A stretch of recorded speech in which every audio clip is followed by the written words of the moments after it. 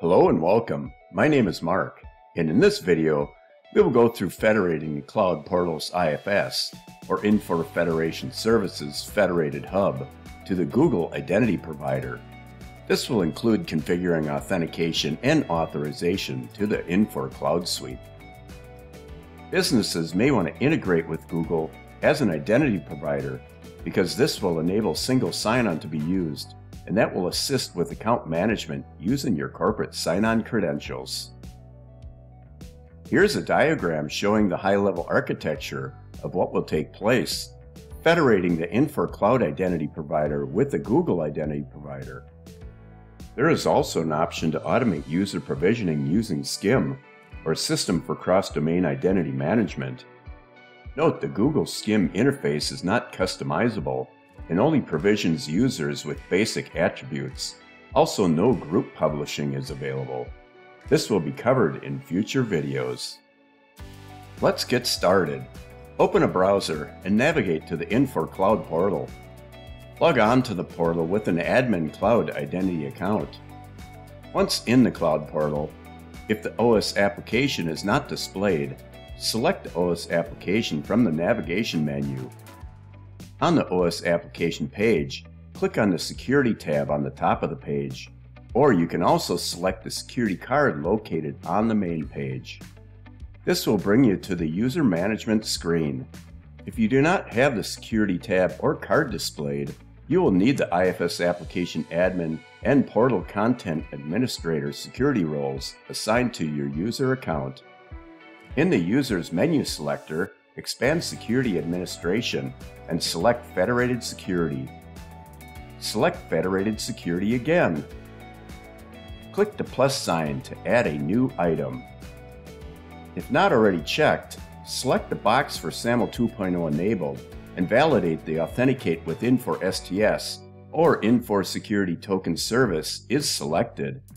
Infor STS is an access management solution that provides security access to Infor web applications.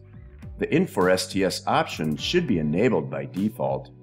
Get a copy of the service provider entity ID value and assertion consumer service base URL from the Infor STS metadata. Scroll down to the service provider information section and locate the View button and click it. Copy the entity ID value and assertion consumer service URL and put them in a notepad. Click Cancel. You will use this metadata information to build the Google application.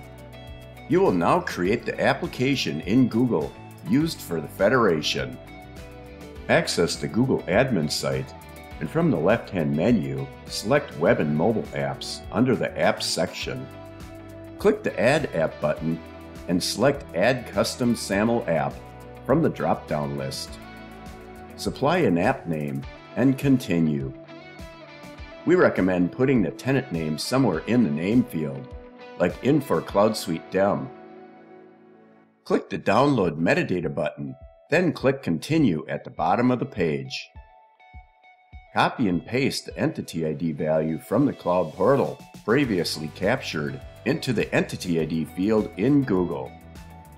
Now copy and paste the Assertion Consumer Service base URL from the Cloud Portal into the ACS URL field in Google and click Continue.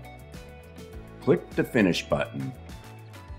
In the User Access section, click the down arrow button to expand the panel. Select the On for Everyone button and click Save. Now you can complete the Cloud Portal Federation with Google. Return to the Cloud Portal's Federated Security section and click the From File button. Browse and select the Google metadata.xml file you exported from Google, and then click Import. You will notice the Google Identity Provider information will be updated in the Tenant Federation fields, like the SSO endpoint and certificate. Enter a display name for your Google Federation. An example would be Google. Note the name will be displayed on the Home Realm screen once the federation is complete. Click the Save button. Now that the federation is saved, click the back arrow beside Federated Security to return to the Security Administration section. Under Security Administration, select Authentication URL Options. Check the box for Allow users to choose authentication mode and click Save. This will enable the Google icon to be displayed on the home realm screen. It is time to test the authentication to the Cloud portal. Open an incognito or in private browser and navigate to the Cloud portal. On the home realm screen, you should now see the Google selection. Select the Google button. Under Sign In, supply the Google account information and click Next. Supply a password and click Next. After authentication, the account will be authorized for access and the Cloud portal will be presented. This concludes this presentation of the Identity and Access Management Cloud Portal Federation to the Google Identity Provider. Thanks for watching. Please subscribe to get notified when new videos are available.